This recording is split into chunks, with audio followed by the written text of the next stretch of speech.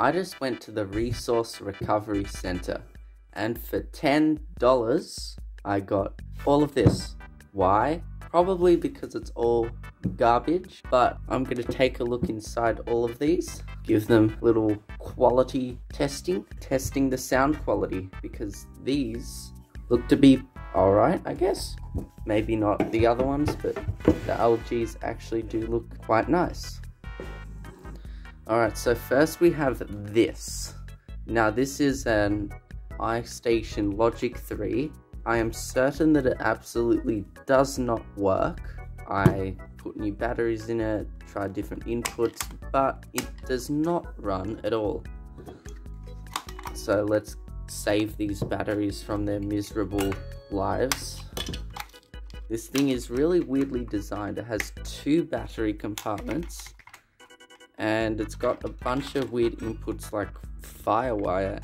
Now, I don't know if you can tell from the recording, but this thing is just the cheapest possibly made thing. If it did work, I would give it a sound test, but it doesn't. But I'm guessing it would be quite quiet and tinny, as these speakers are tiny and this quote-unquote woofer in the middle has a very small compartment, so I doubt that it would actually sound any good. But if you actually own one of these, please write it down in the comments section below. Does this actually sound good? Because I do not know. And remember when it was 2007 and everyone liked to just put I on the front of all their products to try and copy Apple? Okay, the next thing are these speakers. Now these are LG's DTE 655Ts, and apparently they can handle 100 watts, but I doubt that very much. These look to be about 30-40 max, but it does say 100 watts program, which probably means they might be about 50 watts RMS. And they're 8 ohms too, and they have a port. Maybe even looks like they have a tweeter. Hopefully it's not fake. Now I did get 2 of them. So this, I think it came from a surround sound setup, because it had these really... Okay, so here are the spoon brackets. I think it's so you can have it at different angles, but it just looks really weird. And these actually have terminals on them, so you can connect your own wire. This one does have a small dent, so let's just balance them there. These are lighter than my phone, which is concerning. They have no names on them, unless if this one does. Nope, but it looks like they did at one point. They have sticker residue. The wires are cut off, and it looks like it has a port for a tweeter. So, as you can tell, not the highest build quality. One thing, that hook is not quite centered. It's just off to the left a little, which is very annoying. It just caught my eye. And the last is this Philips subwoofer, which comes with its complimentary garbage wire, because we always need more of that. Now, it's a simple design, and it has a port on the front. Wow. And on the back we have the very dusty and dirty woofer. By the way, I have not cleaned any of this. And on the bottom it says subwoofer, because if you couldn't tell, this is actually a subwoofer. And it's 8 ohm, and the model number is the HTL2160 or the HTL2150. Now I'm guessing the 150 would mean that it's 150 watts, but it looks to be about 60 to me. The foam's a little stiff, so maybe it could handle a bit more than that. Okay, that's all the things that we have got from the Resource Recovery Center. Now it's time to tear them to bits. And maybe after that, if they've survived that, we'll do a little sound test with some cringy and awfully selected music by me. And now I have my 2 finely selected tools, a screwdriver and a screwdriver with a hammer on the end, so you can go here comes the eye station, or as I want to call it, the eyesore, because this glossy plastic has not aged well. Take off the little rubber feet. They don't have any screws underneath them, which is unfortunate. Let's be honest, I do not know what I'm doing, but if I stab things hard enough, hopefully something will happen. So let's first start by unscrewing the most obvious screws, and maybe that will reveal something. And this is full of grime and battery acid, which is delightful. It looks like it's snapped together, which I hate because these designs are annoying. And I will need to get a flathead screwdriver, so I will be right back. There we go. Oh, there we go. Here's the little warning that was stuck on the inside. Do not use without appropriate adapter cradle. But why would they keep that inside the unit? That just... Oh, that comes out. Okay. My bad. Okay, we have very tiny drivers and it's half destroyed, but we have our first speaker. I am not sure how to tackle this. Okay, I am going to leave this for later. And just before we get onto these, remember to subscribe to my YouTube channel so you can see more of this content in the future. Look at that.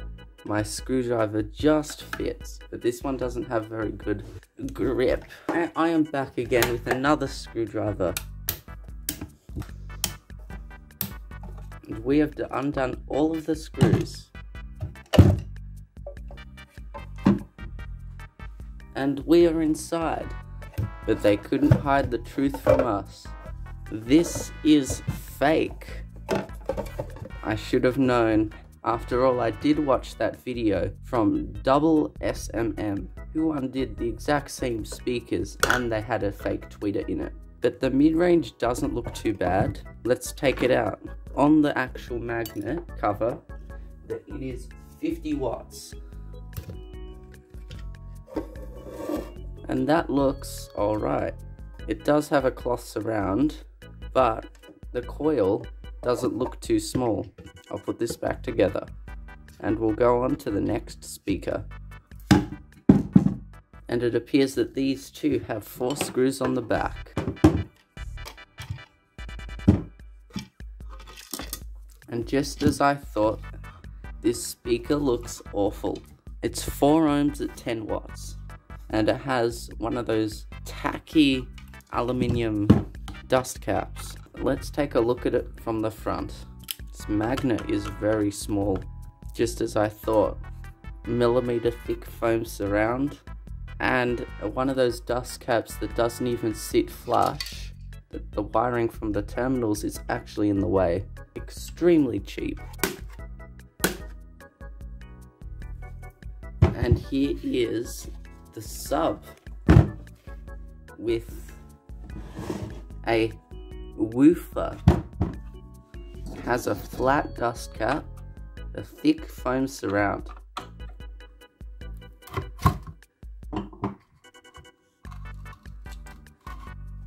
Looks quite generic, but that's a very long port, so maybe it will have deep bass. And this is actually a 25 watt speaker. I would have expected it to be more. I've never understood why manufacturers do this. They make the entire speaker cabinet out of wood, and then they make the front out of plastic. It just looks really weird, the transition from wood to plastic. Now let's get back to the iStation woofer.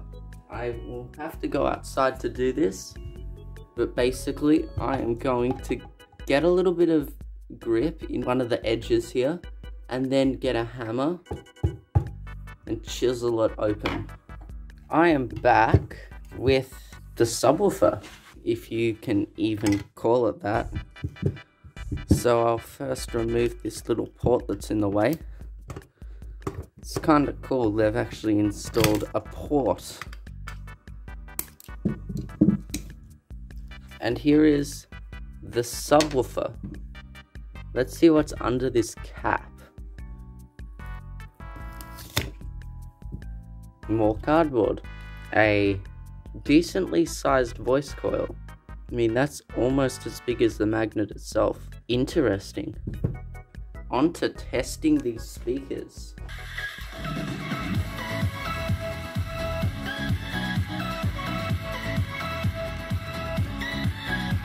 The OGs don't sound too bad, but there is a definite abundance of high end, thanks to it having a fake tweeter. When the bass kicks in, these actually do sound quite good, actually go quite low.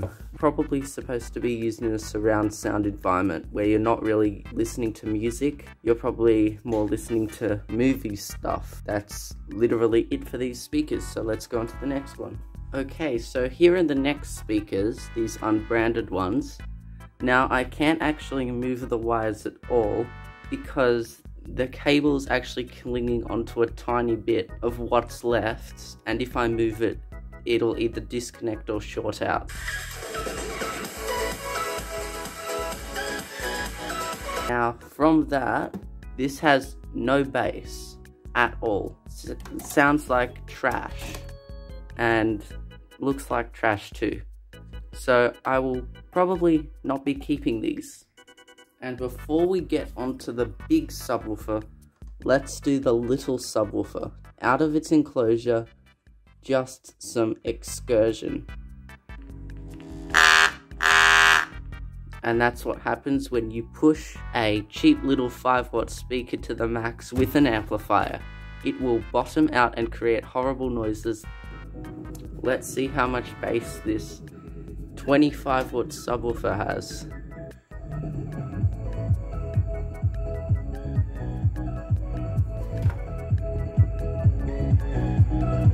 Not bad for the size, but I bet if you turn it up, it will start to distort. Now, it is getting late, it's the evening right now, so I don't want to crank it up too loud. For a small home theatre, this will be okay, but anything bigger than that, and this may start to struggle. Alright, and that's the end of this video. If you want to see more of this content in the future, consider subscribing, and I'll see you in the next video. By the way, this is what the lighting looks like if I don't use my soft boxes. It looks like a grainy mess.